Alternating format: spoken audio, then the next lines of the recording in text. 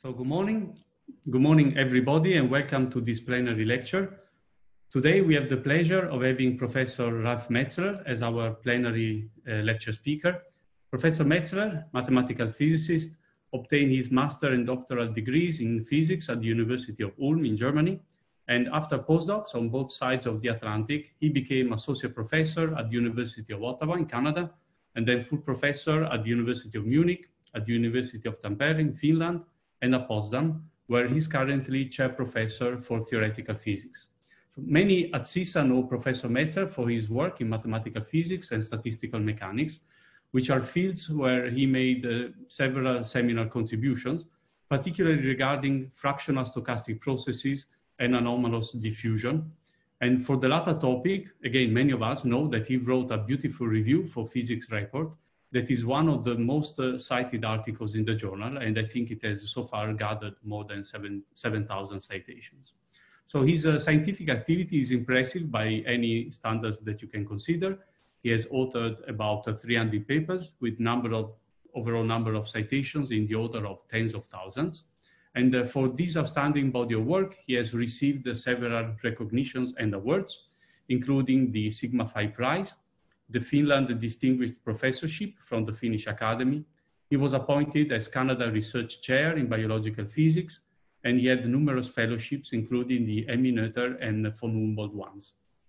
He's also a von Humboldt Honorary Research Scholar and Associate at the Higgs Centre for Theoretical Physics in Edinburgh, Scotland, and he is in the editorial board of many journals, including Physical Review. And last, but certainly not least, for the CISA community, Professor Metzler has supervised and trained numerous young scientists, about 20 postdocs and 30 PhD students so far, which are again impressive numbers. Now, before leaving the floor to Professor Metzler for his lecture, let me remind you about some practical details. There will be ample time for discussion and questions, but we will take them at the end of the presentation. And meanwhile, please check that your microphone and camera are switched off. I will also post a link to the slides in the chat. I have already done it. I will do it again for people that joined, and we'll do that again at the end of the lecture. Now, without further ado, I leave the floor to Professor Metzler for his lecture on fluctuations in diffusive processes. Ralf. Thank you, Christian. I hope you all realized that I was blushing while Christian was too generous with his praise. The picture you see here, I always like to start with a painting by Turner. You all recognize the motive, and I expect to stand exactly there on Monday, next Monday, unless they cancel my flights again or something. I'm hopeful. So I want to tell you a little bit about the history of diffusion, just a few slides, and then come to the modern aspects that we want to address. And I want to convince you that you shouldn't average too much in the sense that I'm going to explain, in the sense that we can profit from learning about the fluctuations. So quite some years ago, 1828, Robert Brown, a botanist in trade, discovered the motion of what he called molecules, small particles, that were taken from pollen grains of this plant, and they were of this size, so micron-size objects. And as a biologist, he was concerned when he saw these fuzzing around in his little microscope, maybe these are something alive. These are little animalcules. So what he did, he took all kinds of inorganic substances, crushed them into small powders, and saw the same active, that they called it, motion, this zigzagging of the little particles. And I quote from his paper here, rocks of all ages, including those in which organic remains have never been found, yielded the molecules, these fuzzing particles, in abundance. Their existence was ascertained in each of the constituent molecules of granite, and this is an interesting one, a fragment of the Sphinx being one of the specimens examined. Now his studies, they got very widely known in the physics community, and we'll see the theorists later on, but especially they paved the way for a new way of approaching the question of the atomic nature of matter.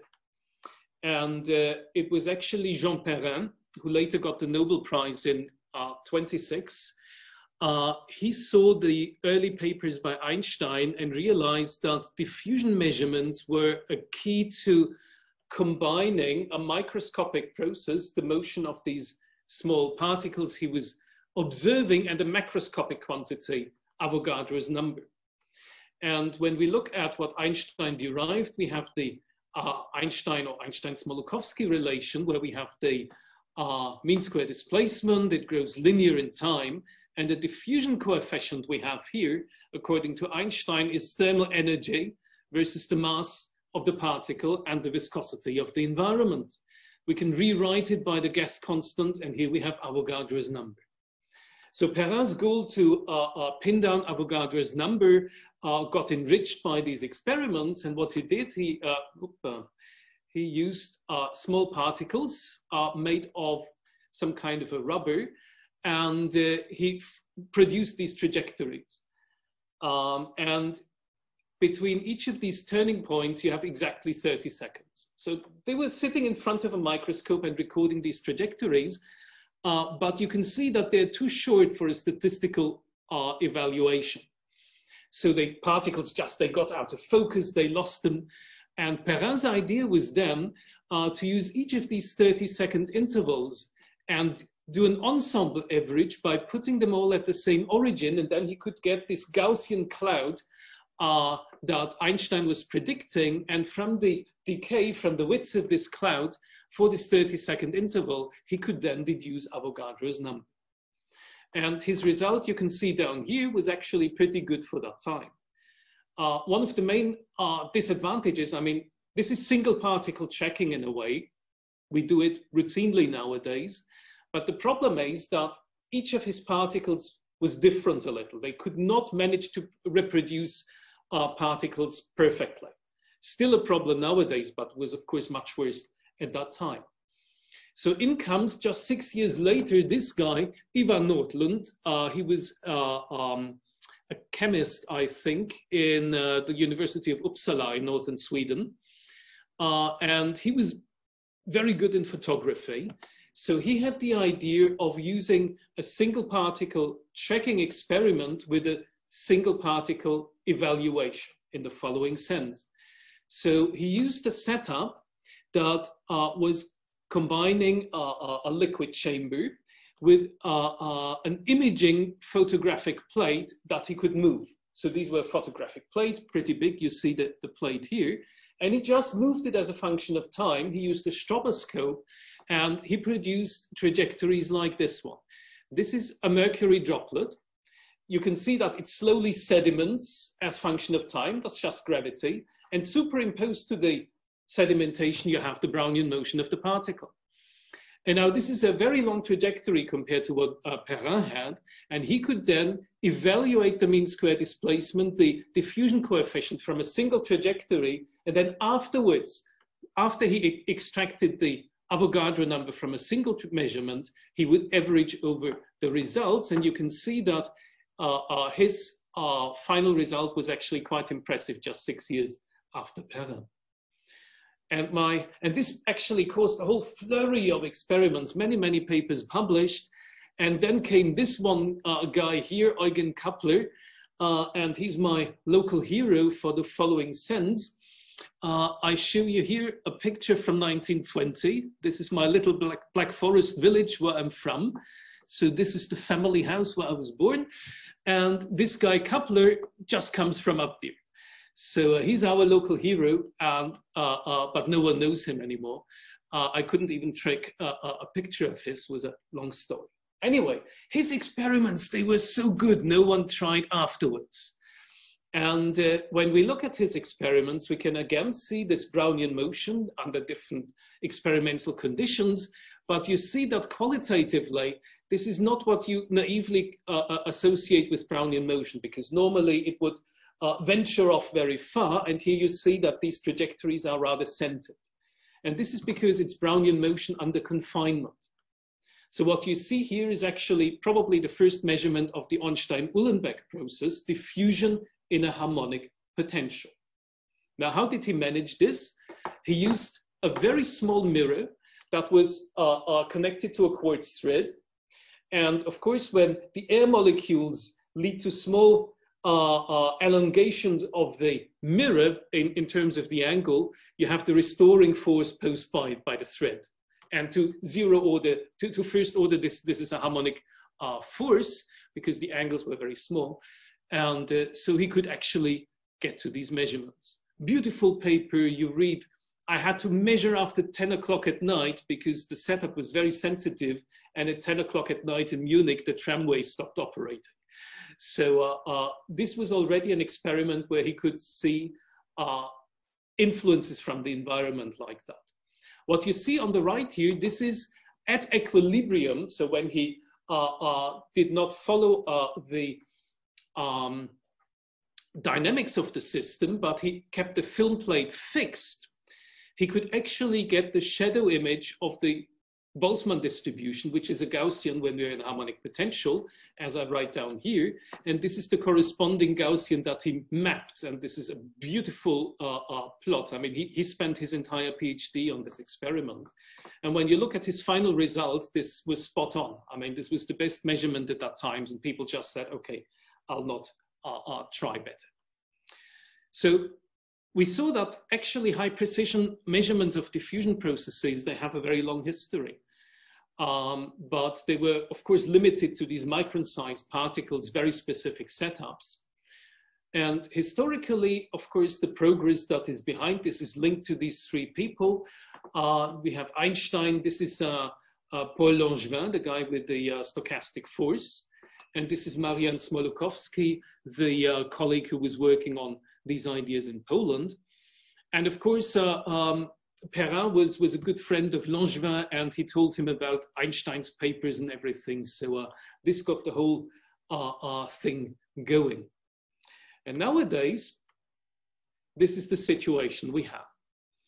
Let me first start with this strange schematic we have in the top left here. This is something that I encountered when I was a postdoc in the early days, when people were talking about not Brownian motion, but motion that's still diffusive, but much more complex, anomalous diffusion with strange relaxation functions and so on. So this was typically stuff that people measured in condensed matter, and there they did not have access to single molecule resolution. So the idea was, we cannot tell essentially whether a complex signal that we measure comes because we have individual contributions from local sites, from local molecules, whatever, that are very different from each other, or whether each of the local sites has a complex response as such. And I just have the same signal from every little point. And this is exactly where single particle tracking nowadays allows us to have a beautiful insight. I give you two examples from two complex systems. This is from supercomputing. This is an image given to me by Matti Javanainen. We work together in Finland, and Matti manages to simulate very complex model membranes that contain loads of different proteins, and I will come to this later on. And these are artistic renditions of experiments done by Yuval Garini at Bar-Ilan University. And what you see here, these wiggles, this is the motion, or these are the different motions of the end parts of the chromosomes in the nucleus of a living cell. So this is the kind of resolution that you can achieve nowadays, a few nanometers, kind of microsecond, sometimes sub-microsecond resolution. And of course, in the supercomputing, it's typically from nanoseconds to microseconds. And all this delivers novel insights. I mean, we have these single particle traces that we can use. We can see traces, we can see the origins of anomalous diffusion, or for instance, non-ergodicity. Is very important for these systems because you take time averages. I come back to this later on. Can we explain the time averaged observable in terms of what we know from our typical theories? Typically, we calculate ensemble averages. And you will see it's not always possible. Sometimes you have to really calculate the time average. We have aging phenomena that I will come back to, or heterogeneities of all sorts. And one of the main ingredients that I want to talk about are fluctuations and their distributions of given observables. We'll be talking about reactions, first passage times, and then look at fluctuations in the diffusion coefficient. And I should mention that these fluctuations, they're inherent for any system when you measure for a finite time.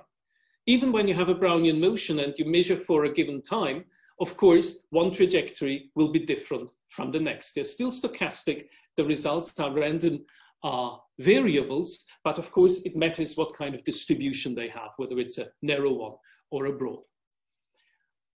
To illustrate what I mean, let me start with chemical reactions and go back to the work of Smoluchowski that he published in 1916.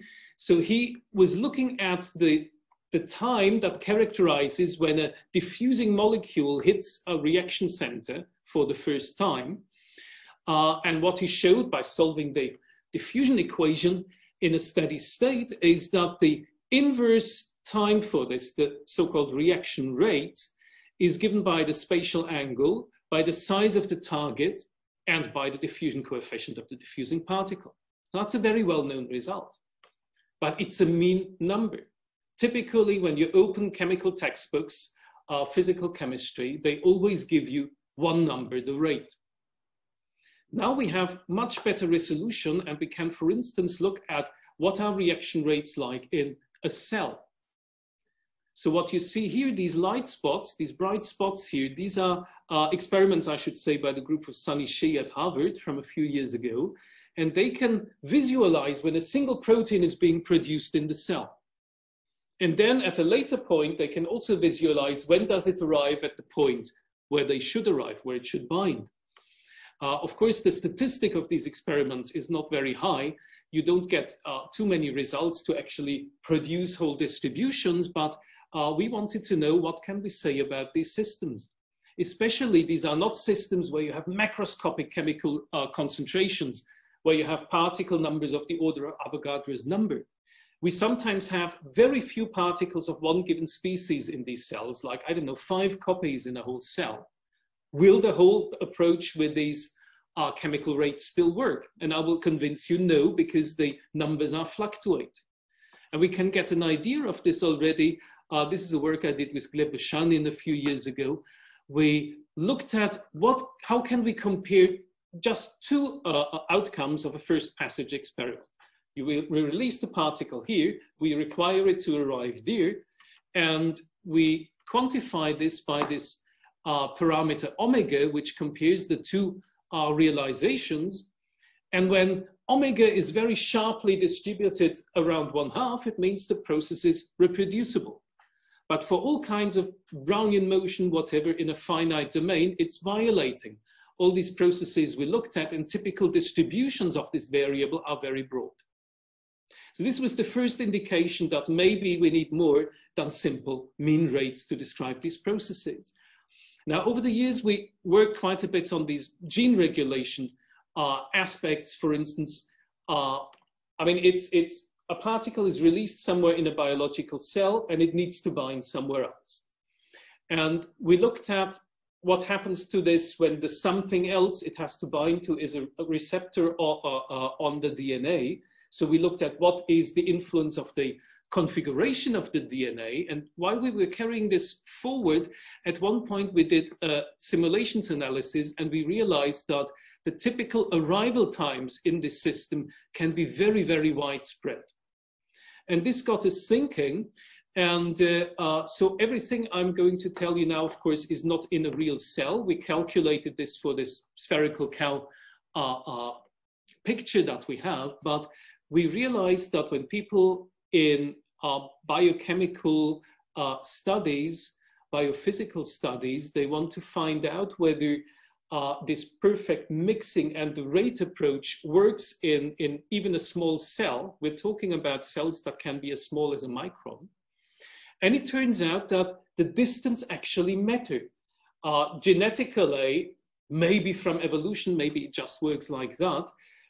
When there's one gene on a DNA that encodes for one messenger molecule, a protein that is supposed to bind to another gene, then typically these are very close by on the genome. So how come? There was one picture that came up from the Metzler group at MIT, and they said, okay, if this is one gene that encodes for one protein that is produced by some biochemical machinery, and the protein just has to bind to another site on the DNA, then it will be much more rapid if they're close by. So that was very qualitative that they said, and we then sat down and we developed a path integral formalism. How can we include all the biochemistry, like how the proteins are being produced and so on, and find out what is the signal at the second gene, the one that's being controlled by the first. And here you see some of the results. So this is the concentration of the signaling molecules at the target gene. And you can see that when they're very close by, these are the red lines, you see these very big spikes, and they come from the protein production. It's bursty. This is what the single molecule experiments tell us. And you can see that you have huge variations in the amplitude here. When they're very far away within the cell, I mean, this is 1/3 of the diameter of the cell, you can see this dashed blue line, then these spikes are washed out and the variation is much more smooth. So the effect is not that what I naively thought, we have this Gaussian cloud that spreads from your initial position and it's just the amplitude that is higher, but it's taking along these big spikes that we believe will help in the precision of the regulation here. So we needed to understand more of the biochemistry involved in that. And when we look at the response of the target gene, it's being shut down much more quickly when they're close to each other. So this then was in the background for a few years until I had a very good postdoc, Aljaž Godec, who now has his own group in Göttingen. And I also did some work again with Gleb Oshanin and Denis Grebenko. And here is the answer to part of this issue. What is actually the distribution of times to get in a generic setting, in the spherical cow setting, from one point to a target? So here it's a little bit different than in the previous case. Here we start with a particle here, and the particle needs to get to a reaction center. This is what we can calculate. And you know, I was so naive when my postdoc came and he said, okay, let's calculate this. I told him, open a textbook, must be there. And actually it's not there. A simple system like this is actually quite delicate mathematically to solve for the first passage density.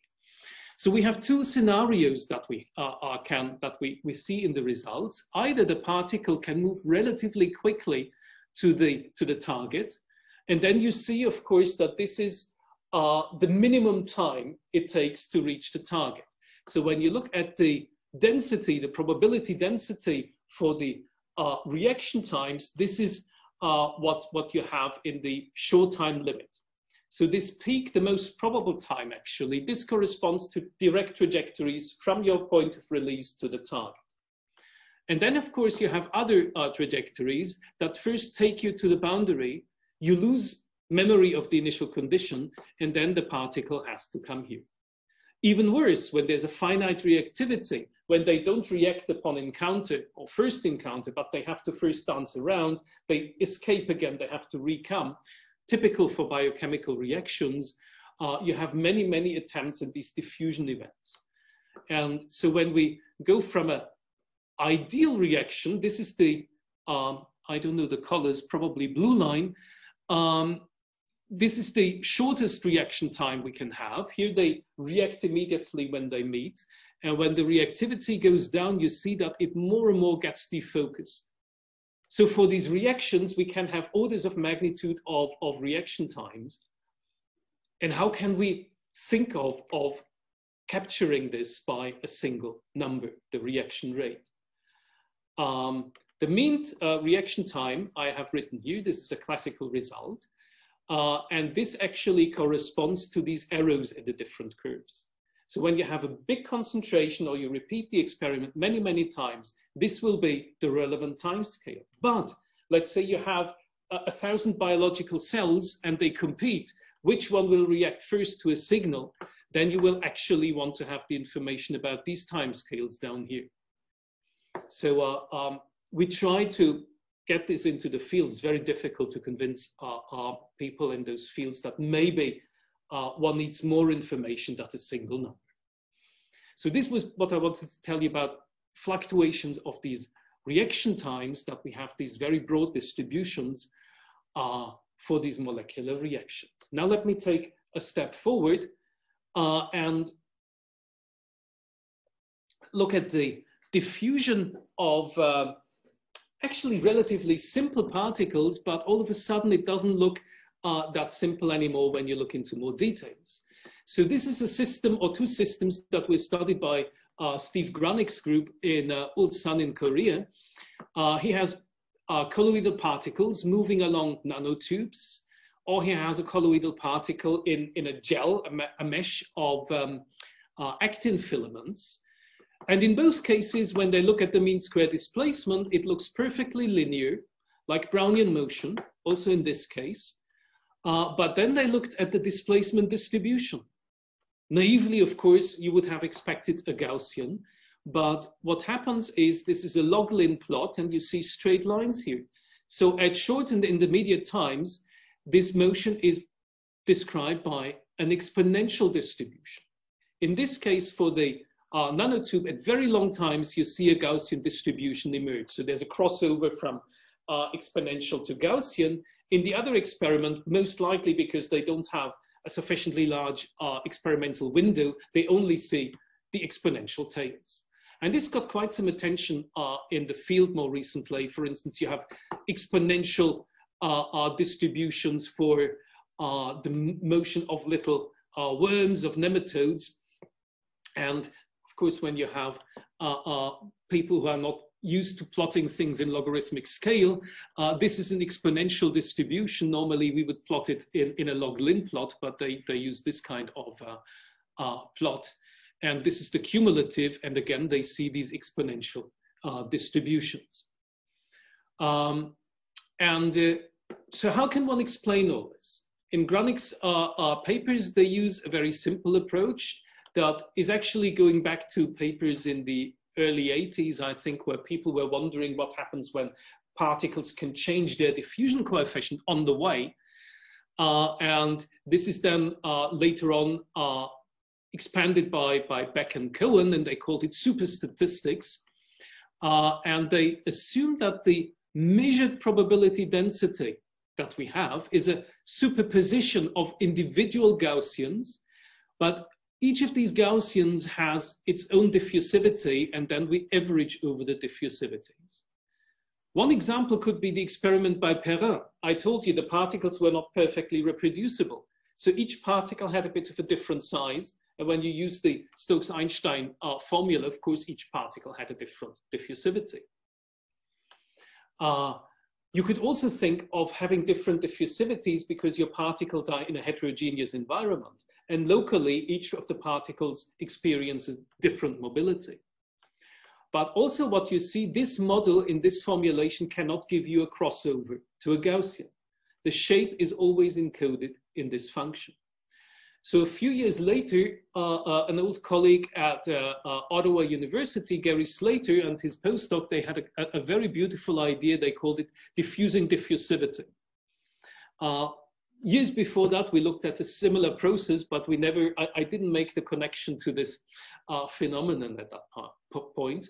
And what they thought is, okay, I view my particle following a Langevin equation as the one you have here.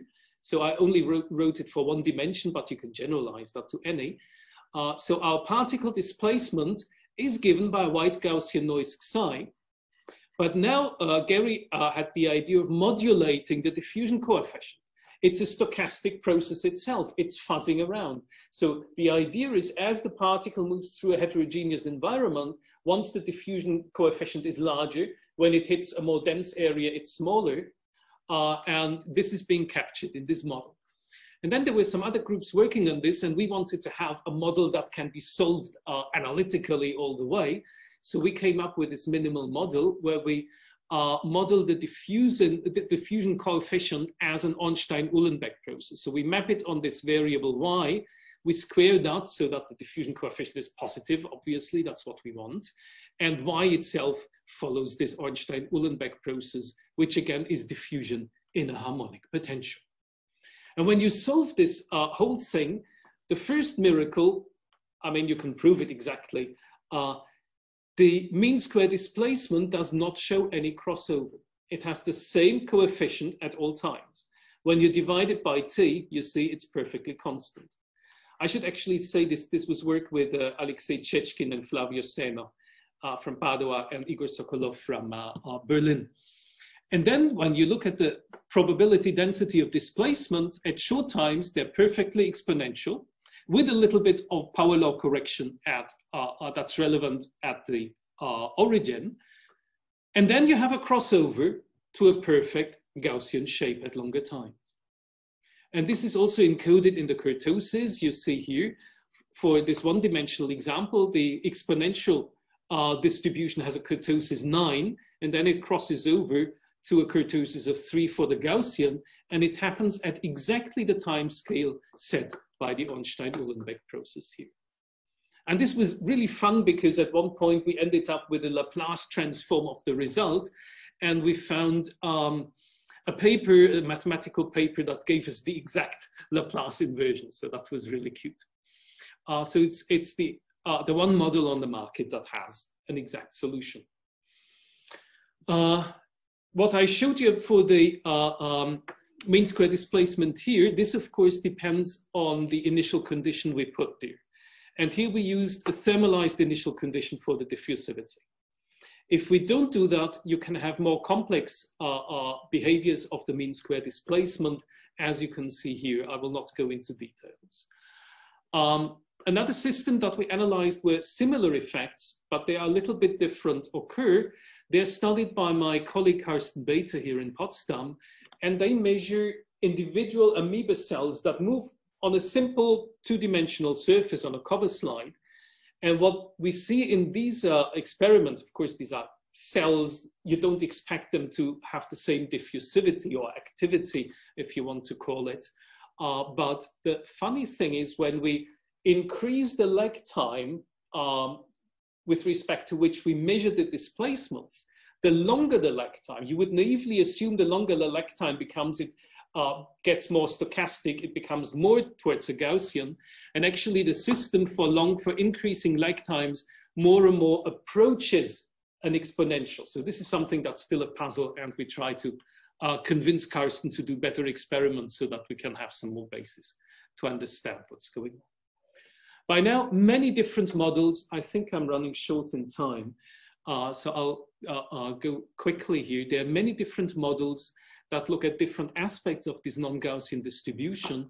One that I like very much comes from my old friend Eli Barkai and Stas Burov at Bar-Ilan University. And they actually use a very simple random walk picture.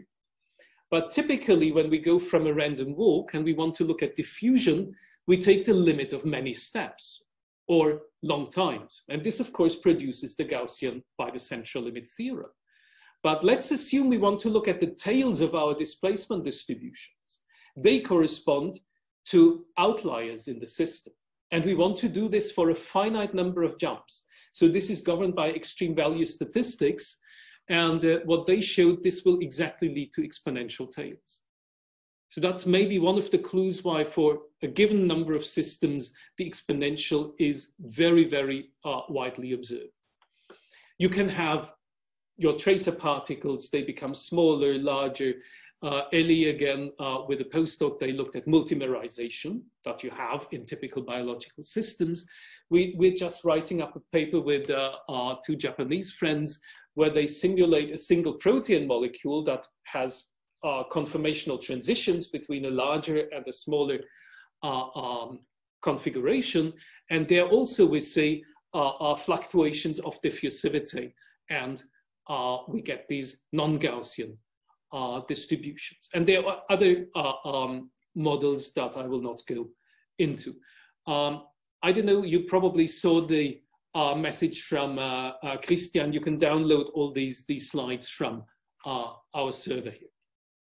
Now, so far, I always refer to a mean square displacement that's linear in time. Normal diffusion in the sense of the mean square displacement, but not necessarily the probability density. Now I want to go to anomalous diffusion, and that's typically, in most cases, systems where the mean square displacement goes like a t to some alpha. And when alpha is smaller than 1, this is called subdiffusion. That's typically when there's some obstacles or whatever in the system. Or you can also have superdiffusion when alpha is larger than 1. That can occur, for instance, in systems like biological cells when there's active processes involved. But of course, to get to anomalous diffusion, you have to get rid of some of the restrictions that Einstein or Smoluchowski used to describe Brownian motion. You have to break the central limit theorem somehow. And as you can guess, once you do this, you know this from other phenomena in statistical mechanics, you lose universality. So all of a sudden, you can have many different causes for anomalous diffusion. And one of the key features now, when you look at it from an experimental point of view, when I measure data, how can I identify which physical process is behind?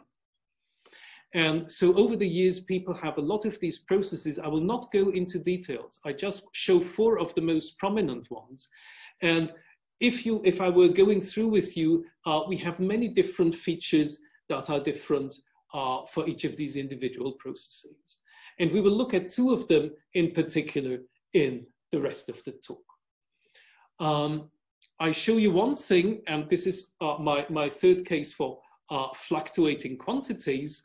I told you before, even Brownian motion, when we measure it for a finite amount of time, of course, if you think of it as a random walk, you have a slightly different number of jumps each time you measure. And we can quantify this in terms of a time average of the mean square displacement. So here we just measure the displacement as a function of a time average. And this is the result, that's my notation for it. That's the result from a single realization. And then I average over, I normalize over the average from many realizations, as I define here. So this quantity, when it's very close to 1, when the distribution is very close to 1, it means that the process, the measurement, is reproducible.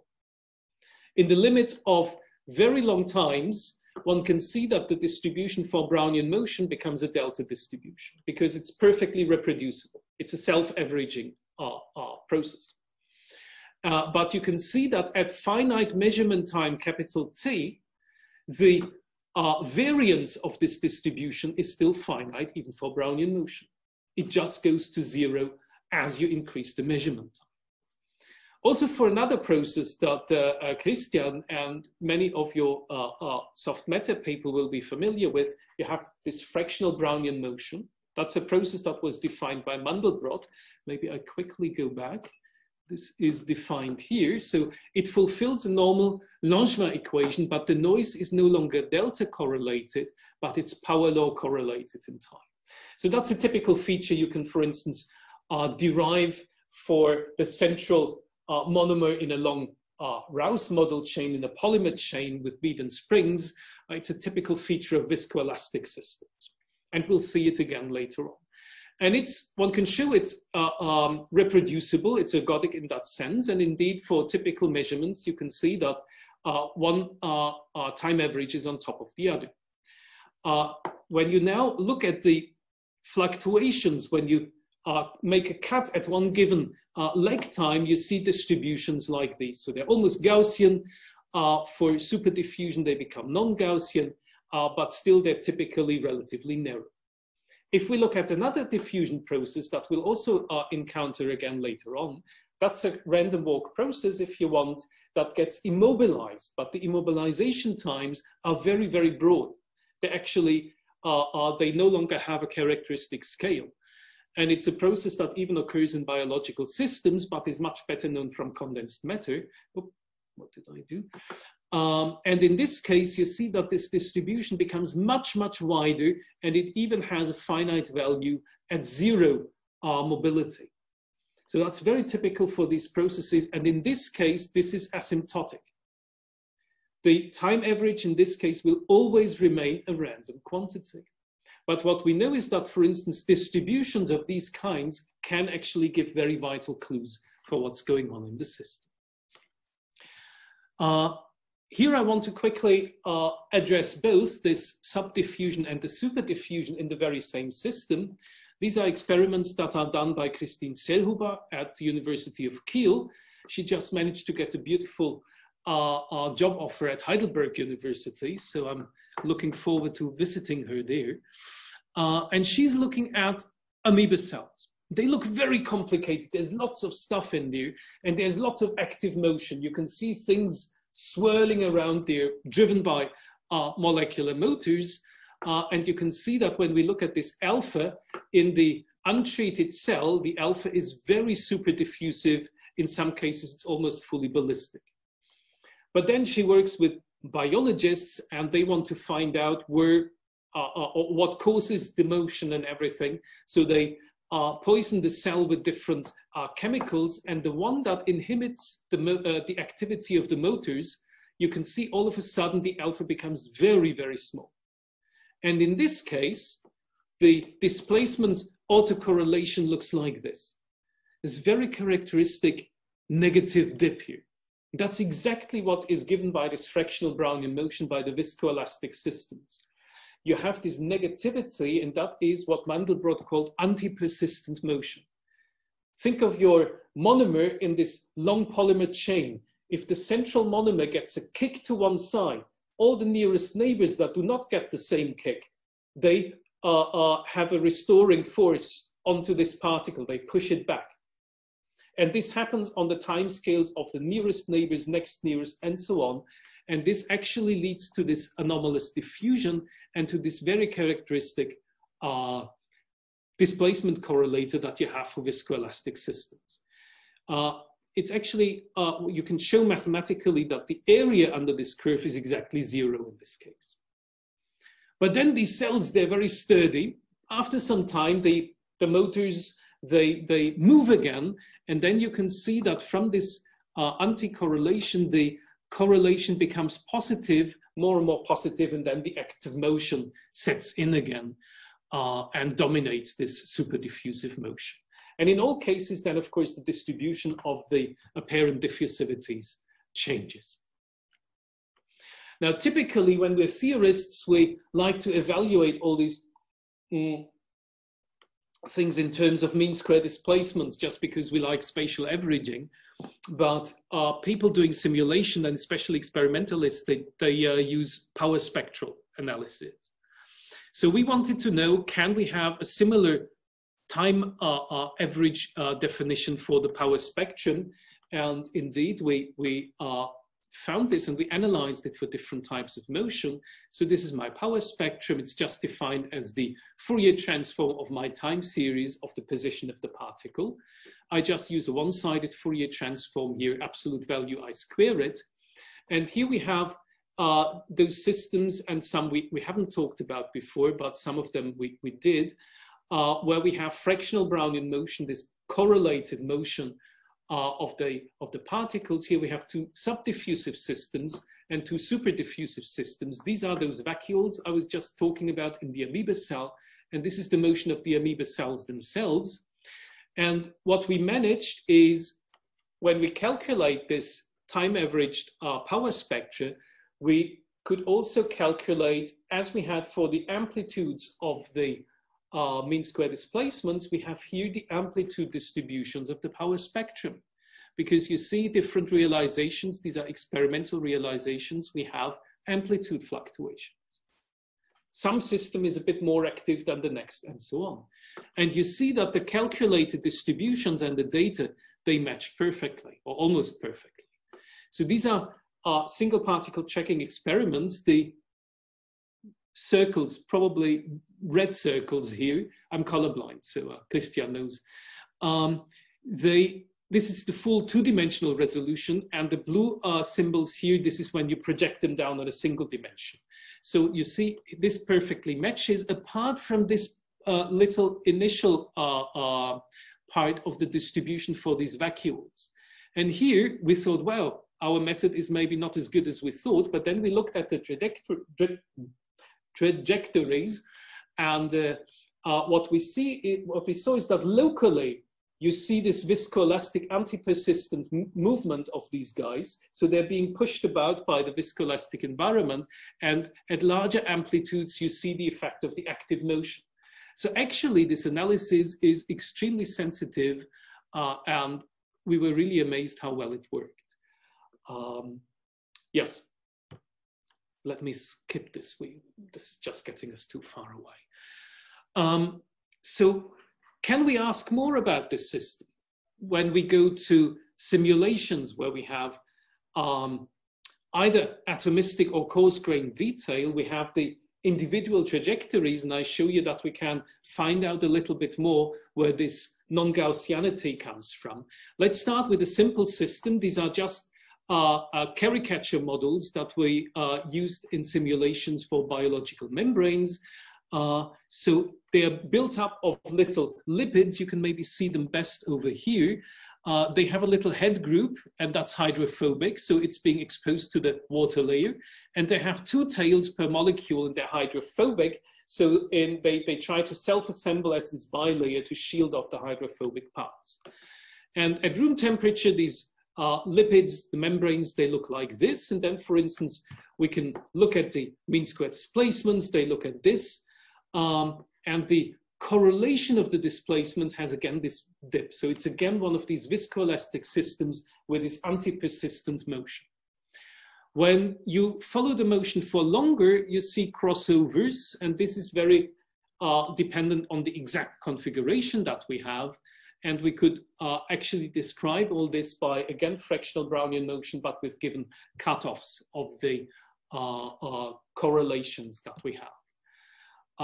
And I'm happy to get into these details later on, but I just wanted to quickly flash up the system. It's viscoelastic, and I want to rather ask the question now, what happens when we make it more heterogeneous? And typically in these membranes, what you have, this is a top view now of the same system. These are all these small guys here. These are the lipid molecules. And this is now a protein that can be dissolved in these lipids. And these are coarse-grained simulations on the level of these blobs that you can see here. And the atomistic detail is kind of in the shadow in the background. And this is with a single of these proteins, and then we stuff more of these proteins in there. And what we realize, the single protein system is perfectly Gaussian. When we plot 1 minus the cumulative and we take a log, then we get exactly the R square scaling inside the Gaussian here, and it's beautifully reproduced. But once we go to these systems here, when part of your lipids may be enclosed by these big chunky proteins, others can, now I almost wanted to use my finger to point onto my screen, others can move pretty freely around in the bulk. And when you look at the average, you can see that it's no longer a Gaussian system. It deviates strongly from Gaussians, and we fitted that by an e to the minus r absolute with some delta. So when the delta is 2, it would be a Gaussian. When the delta is 1, it would be exponential. And we see anything from 1.2 to 1.7. So it's quite strongly non-Gaussian, but it's not exponential. And for this system, then we analyzed individual trajectories, and here this is the clearest we found. We see some intermittent behavior. So this lipid can be very mobile, and all of a sudden the mobility drops down, and we can then pinpoint this to trapping periods in between these big proteins. And also, instead of having a relatively focused distribution of diffusivities, in the case of the crowding, we get a very broad distribution, maybe bimodal, but that's fantasy. For the simulation, the soft matter people of you, it was very interesting that almost the same features we could even see in a much simpler system. This is just a 2D system of argon molecules. We can use the same simulations approach to simulate them. And these are mobile ones, free argon particles. And then we have obstacles, the dark thingies. These are just clusters of fully immobile argon molecules. So the mobile ones, they have to squeeze through here, and they have a much reduced mobility here. And we see this bimodality and non-Gaussianity in this very simple system already. It can also be shown that this is present in experimental studies, which of course is very important because experiments, they resolve different timescales from the simulations. So also in experiments you have, for instance, exponential distributions of the displacements. So also there on these longer timescales, this is relevant. Good. We have modeling approaches for this. I just flash up the papers. I have something with Jakub Schlenzak, and we are just trying to publish together again with Flavio and Igor this diffusing diffusivity model, but now we combine it with viscoelastic diffusion. And there's beautiful crossovers and discontinuities as a consequence. So we're having fun, but I don't know, the referees don't seem to be that intrigued by it. So we'll see what will happen about this. Non-Gaussianity you can have in a whole range of systems, and I will not go into them, just flash up. For instance, in crowded systems, or when your tracer is not as simple as you might think. My postdoc then, Geo, he called it a Mercedes star tracer because he had this, I don't know, these 4 molecules, these blue blocks arranged like a star. So in many of these systems, we see similar features, but typically they're transient. So again, we have crossovers from non-Gaussian to Gaussian behaviors. The final few minutes, if I have, can I use a few more minutes? Because that's now one system that's very different from the ones I discussed previously. And let me show you the experiment that led to this. This is from Diego Krapf at Colorado State University. And they follow potassium channels in the membranes of living cells. This is 1 micron, and this is the trajectory of these channels. The fact that they can be so long is that the cell is sitting on a cover slide, and they use turf from the bottom. So it's an almost flat surface, allowing them to monitor this motion for a long time. They measure for a few hundred seconds. And what they see is that these molecules, they fuzz around, they're very mobile, and then all of a sudden they become almost immobilized. And then after some time, they become mobile again, and so on. And the physiological reason is that they associate with given centers that are in the membrane, and after some time, they escape again. And now they measured exactly these immobile times, and what they find is more or less an asymptotic inverse power law. And that, when we saw these experiments, we were all very happy because this is a process that's an old friend of ours. It's a so-called continuous time random walk. They were very well studied in groundwater systems or in semiconductor systems, but now they also pop up time and again in these biological systems. So imagine you have a random walk, but you have pausing times that have a scale-free probability density.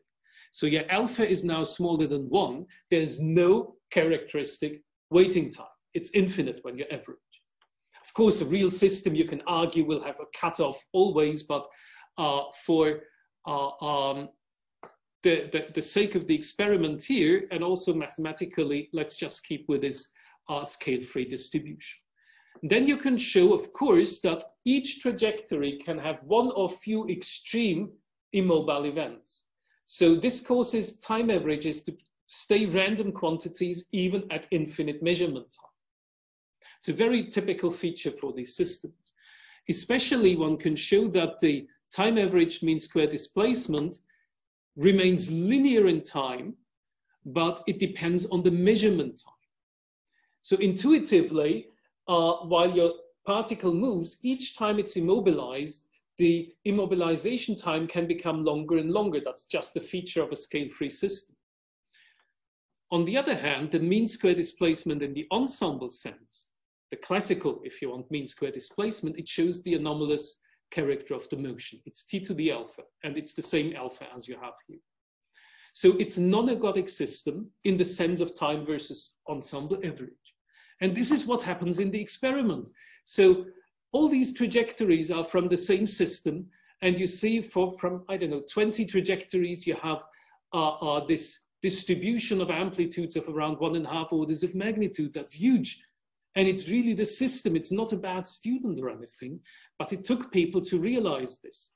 Mungi Bawendi at MIT had similar features from blinking quantum dots, where you also have these power law waiting times. And it took the community to realize what's going on quite some time. And now we know it's part of the physics of the process. The second feature is, as I showed you here, the dependence on the measurement time. The longer the system evolves, the less mobile it becomes apparently. And that's what exactly you see in the data. The process itself is non-Gaussian per se. You don't need any fluctuating parameter here. It's, it has this stretch Gaussian shape. Good. So here we have fluctuating waiting times. One can refine it a little bit. I will skip through. And the last slide I have, just to show you how dramatic these effects can be. These are simulations from Jeremy Smith's group, where they look at the relative motion of two segments of a protein molecule. And without going into details, they see that when they look at configurations, individual configurations can be locked in by the three-dimensional structure, and they see power law escape times for this system. And now when they look at they have a very long time series, and when they evaluate the correlation function, the position correlation for a short part of their time series, for a bit longer, even longer, and the entire time series they have, they see that the crossover time of the correlation function becomes a running becomes a running function of the measurement time, of the length of the time series. And that's what they plot here. So they see more or less 7 orders or 6 orders of magnitude in time of this aging phenomena of the dependence on the measurement time. And if they combine this with an experiment from Sunny Shi's group on the same protein, with a bit of fantasy, you can claim that you have 13 orders of magnitude of these power law effects, of these aging effects in a single protein molecule. So that's quite impressive. So if we think of proteins as you know, more or less complex landscapes, but we always think at longer timescales we should expect exponential dynamics. And here we are at, let's see, this is around 1,000 seconds, if I see this correctly. These are very long time scales where you still have anomalous diffusion in there. People see similar effects on surface water of proteins and so on. If you want to read more about this, we have 2 popular articles, 2 Physics Todays, one from 2012, one together with Diego last year. So you can look at them in more detail. What I try to show you is that averaging for averaging's sake, because we all like smooth functions, of course, but if you do too much of averaging, you lose a lot of information. And despite the fact that things might look unsmooth, you can still learn from fluctuations. Maybe you recall how zigzaggy the power spectra looked from these experiments, but by taking the amplitude variation over the entire power spectrum, we could get these beautiful amplitude fluctuations, for amplitude distributions, for instance. So I showed you fluctuations in reaction times. If you really take the whole resolution of your first passage time density into account, we have fluctuations of diffusivity in some relatively innocent looking colloidal systems, in biological systems. We have fluctuations on the single trajectory level of our time averages, mean square displacement power spectra. We have aging where fluctuations are asymptotic, and you see this aging behavior, this time dependence on the measurement time for these last systems that are introduced to you. We work on many other fields. For instance, we try to connect what people use in time series analysis, financial time series, and so on. There's beautiful mathematical techniques, for instance, Riemann or Gauge methods to analyze time series, and we try to see what is the physics encoded in them. And we wrote a first paper again together with Jakub Schlenzak here last year. And we also try to extract information from trajectories that are measured by using either Bayesian maximum likelihood or machine learning approaches, but this is relatively at the beginning in my group, and I didn't include it in this talk. You can see some open access review articles here, but I just want to finish here, just flashing up as we do the funding and the friends that I had the pleasure to work with over the last couple of years. Thank you. Thank you, Ralf. So virtual claps for your beautiful talk. It was really very accessible, very inspiring, both from the historical point of view and also for the ramifications that I would say intersect aspects related to the research of everybody, both theorists and experimentalists. So for the benefit of people that joined the lecture after the start, I'm sharing again the link to the slides because these people would not have access to the chat before they joined. And now, of course, we are open for questions. So please raise your hand or write in the chat and I will unmute you so you can pose the question yourself. Christian, I think Giuseppe Mussardo and Andrea Gambassi already raised their hand. Okay. If you get to the attendees, yeah. Right, okay. So I cannot click on them. So Laura, can you unmute them? Yes, sure. So I'll start with Giuseppe Mussardo. I allow you to talk. Okay.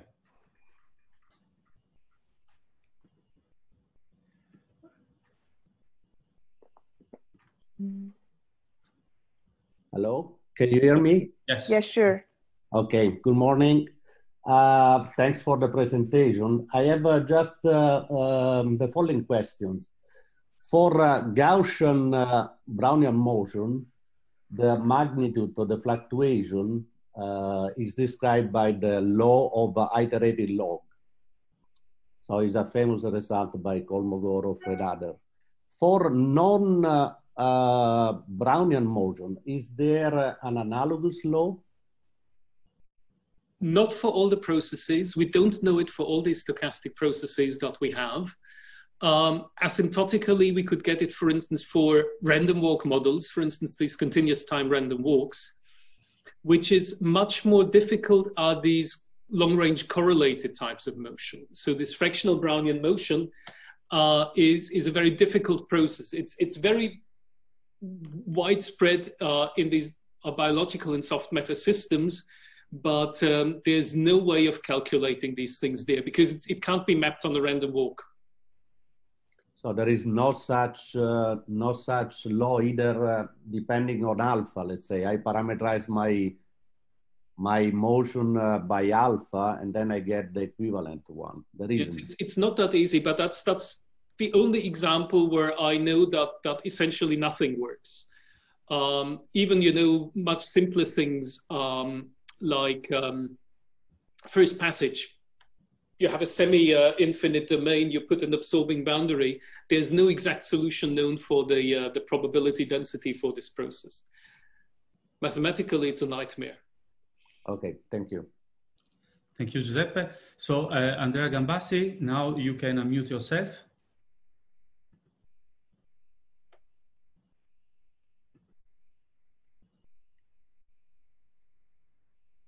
Andrea, can you pose the question? Can you hear me? Very faintly.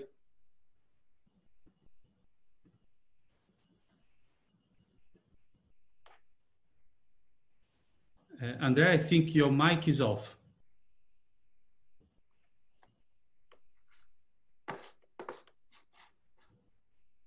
Can you hear me? Just a second. Let me check my. Can you hear me? Yes. Yes, very well. Okay, sorry for this technical. So Ralf,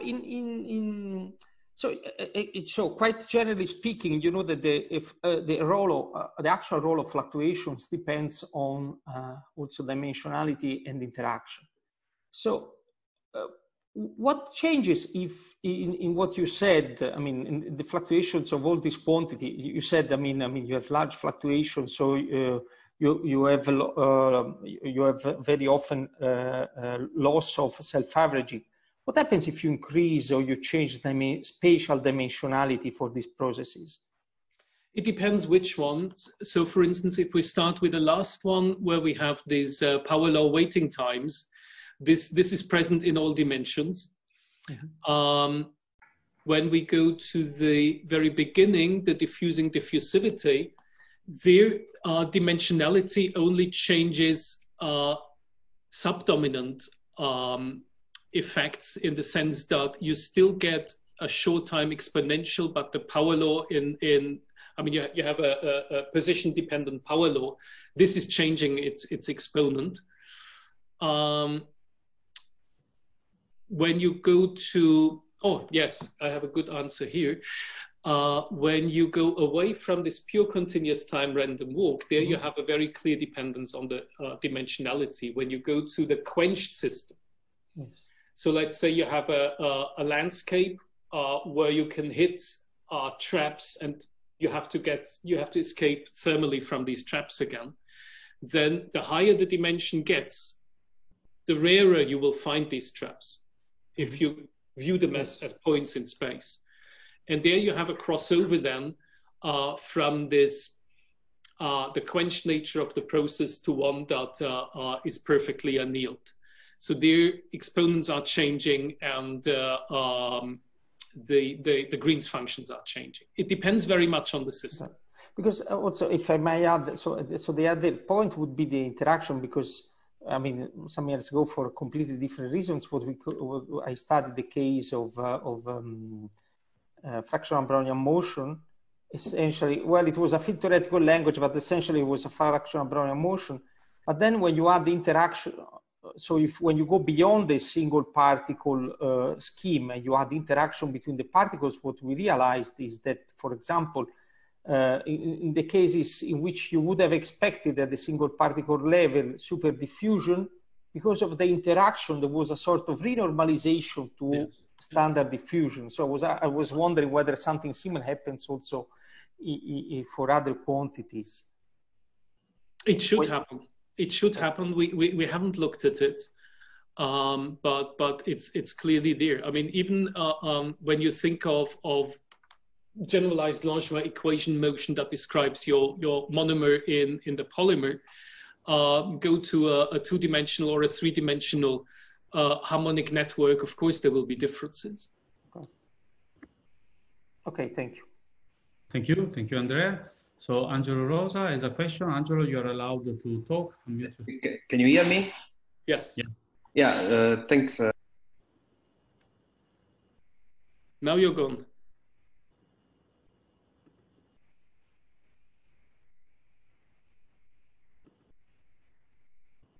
Angelo, can you try again? Yeah. Does it work now? Now it works, yes. Yeah, sorry. Okay, I would like to go back to your diffusing the diffusivity model. So my question is, at some point you showed some curves for the mean square displacement where, I mean, at early times, these curves were like proportional to t square, and at late time was proportional to t. Yes, this one. This one here, right? Yes. So that reminds me a bit of the classical worm-like chain model from polymers, where the mean square, I mean, where if you do the mapping, so then you have to talk about the mean square end-to-end distance, right, between monomers. And for a small number of monomers, that grows, I mean, proportional to the square of the number of monomers, then it goes like n, right? Yes. And did you, I mean, do you think there is some, can you map to that model in some way?